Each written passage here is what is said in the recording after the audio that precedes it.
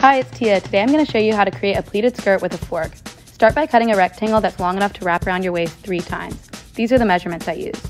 Now for the fun part, creating the pleats. Slide the bottom prong of the fork under the fabric, then twist it like spaghetti. Carefully remove the fork as it approaches the needle. Repeat this step till all of the pleats are complete. Iron the pleats flat. This is what it should look like.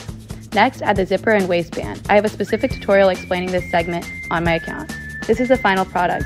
Let me know if you have any questions and follow for more tutorials. Thanks for watching.